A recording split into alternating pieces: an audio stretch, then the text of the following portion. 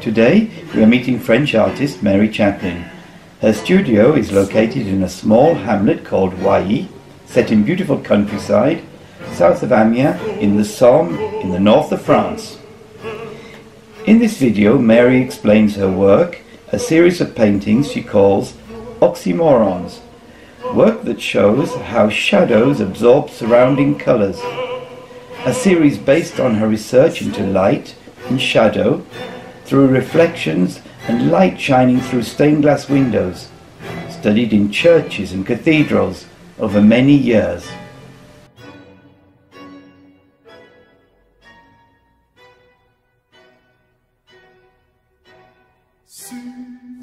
Alors, ce petit bout de chiffon là de rien du tout, hein, qui est plein d'histoires. Her more recent works integrate lines found on old mattress canvas, the worn, sometimes torn material used to express and explore her feelings in relationship with her father, who is bedridden, suffering from senile dementia. Qui est atteint de démence sénile de type Alzheimer.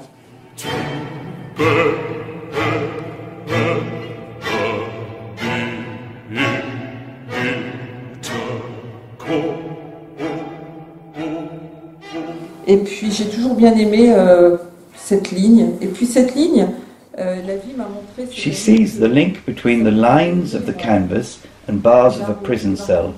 The patient is confined, imprisoned, perhaps never to escape. Ils peuvent pas forcément sortir.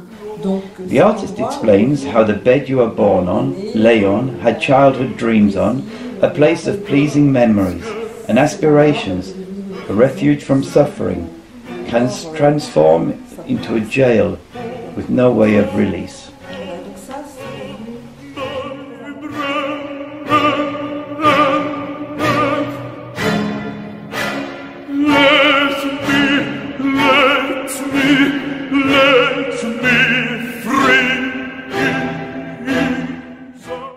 Cette histoire a commencé dans l'église Saint-Sépulcre d'Abbeville.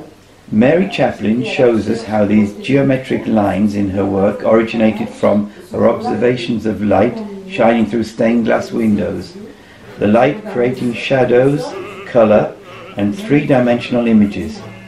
Here we can see the beautiful church Saint-Sépulcre in Abbeville. She realized that the shadows were not black but absorbed the surrounding colours. This was the beginning of the series Oxymoron. Here she shows us several examples of this series. At the beginning, Mary Chaplin had a figurative vision of what she saw, capturing the images or reflections of light through the stained glass windows, noticing the architecture, the perspective, the depth of the shadows. Lately, her work has moved towards abstraction. The black lines have become a way of expressing the way she sees Alzheimer's disease in a graphic way. She considers memories to be as shelves on a bookcase, sometimes linked together by stories and themes, but because of the illness, some of the shelves have disappeared, faded, broken. Sometimes new imaginary bridges are created through the patient's confusion. Mary Chaplin explains that there is always one linking theme running throughout her work: light. The main quest in her work always has been a study of light and its effects. She shows us that even when things are bleak, seemingly hopeless, there is always a glimmer of light. The bleaker things are, the more important that this shard of light becomes. Above all, for her work to be coherent, a sense of balance is important. The artist explains how she constructs balance within an imbalance, balance between the black lines of the mattress, the lines of memory, past images and light. She shows us the many different techniques she uses: collage, oil paint, acrylic paint, charcoal. different types of support, paper, card or canvas. The series, A Shadow of Oneself, expresses the idea of solitude. The lines as the graphic support for the painting symbolize the prison where the patient finds himself, but also, perhaps more optimistically, a place of dreams where the patient's soul can find a sort of liberation. Alzheimer's disease transforms people into different beings. Though Mary is convinced that in this new world that the patient finds himself, there can also be moments of fleeting happiness. Sometimes she sees a little smile on her father's face, and she believes that in spite of all that is happening to him, he can have these brief moments of happiness, maybe coming from a resurfacing of happy memories or awareness.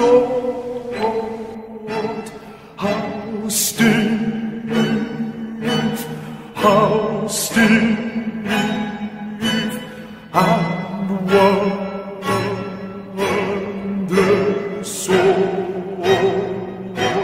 far, far and free. J'attire votre attention justement sur cette œuvre ici. Mary's father used to compose music and play the accordion. In this painting, Mary shows us, in the dark forms, the movement of the instrument being played. The horizontal lines represent a music sheet, but the notes have disappeared. The painting is called The Lost Aria. Support aussi des notes manquantes, parce qu'il manque l'air, un petit peu comme une clé, une écriture musicale. J'ai appris aussi de temps en temps.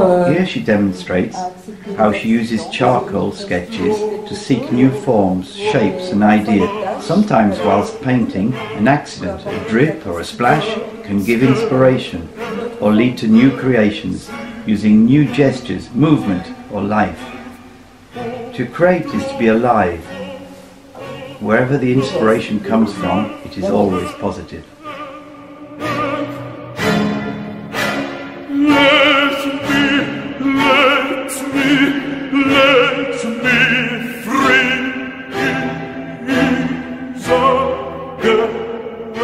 Ça fait partie des choses que vous pourrez voir à l'atelier quand vous passez.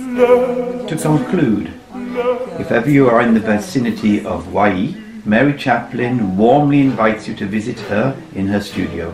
You will be very welcome. Finally, big thanks to Jean-Marc Denecker for the production of this video. Thanks also to the Conseil Régional of the Hauts de France for supporting Mary's project Oxymorons. And a very big thank you to Dingle Yandel and the Inventions for giving Mary the right to use their music, which is Purcell's The Cold Song from King Arthur. This video is dedicated to Lionel Delattre and all the others who are without being.